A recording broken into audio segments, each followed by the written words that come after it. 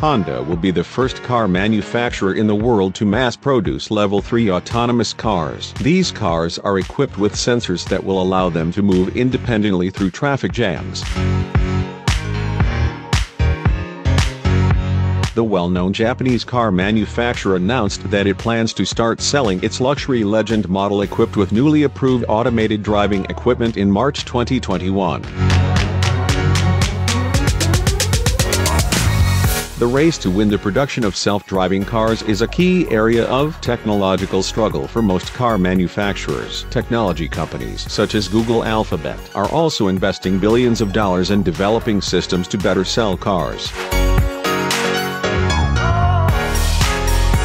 Car autonomy is defined in 6 levels: safe driving that depends exclusively on the driver, to fully autonomous driving where drivers will not be needed. According to the plan, they will probably not have brake and accelerator commands either.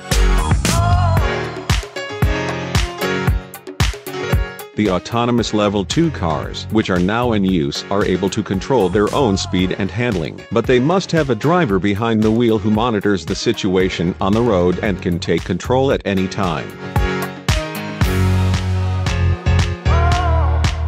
The government of Japan has awarded a safety certificate to Honda's autonomous driving technology Traffic Jam Pilot. On that occasion, expectations were mentioned that the technology of self-driving cars will play a big role in reducing the number of accidents and traffic jams.